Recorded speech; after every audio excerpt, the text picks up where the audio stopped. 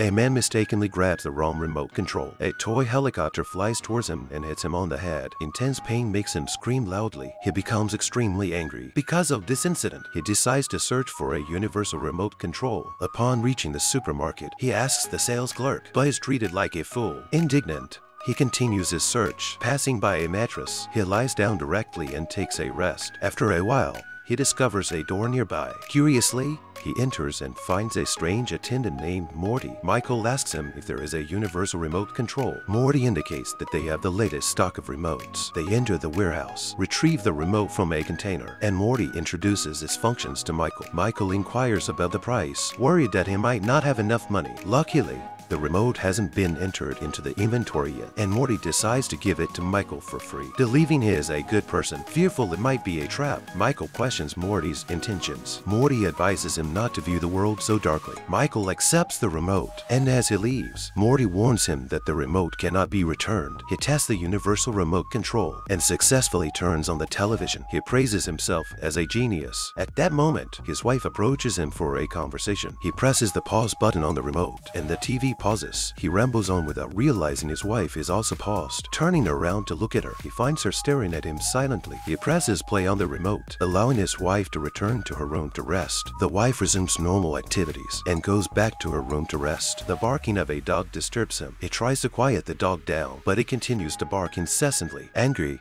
he grabs the remote, frantically clicking the volume down button. With the control of the remote, the dog's barking gets quieter until it disappears completely. Attempting to increase the volume, the dog's voice returns to normal. Confused about what just happened, he thinks it may be hallucinating. He takes the dog outside and lets it relieve itself. Feeling impatient during the wait, looking at the remote in his hand, he presses the fast forward button, and the dog completes its business at an incredibly fast pace. He attends a business banquet with the remote control. Investors are dissatisfied with his design drawings. They go aside for a small meeting. Through the translation function of the remote, he learns about the investor's desired solution. After returning to the dining table, he dismisses his crappy design drawings and proposes a new plan to the investors. They are delighted with the new proposal. Michael successfully secures investment for the company. Upon returning to the office, he expects a promotion, but is told it will happen only after the deal is closed. However, he has already shared the promotion news with his wife and spent a considerable amount of money celebrating. Michael is furious, presses the pause button on the remote, and then slaps Amber's face hard. After Amber returns to normal, he feels intense pain in his head, but then smiles again. Michael is still not satisfied, presses the pause button again, walks up to the table,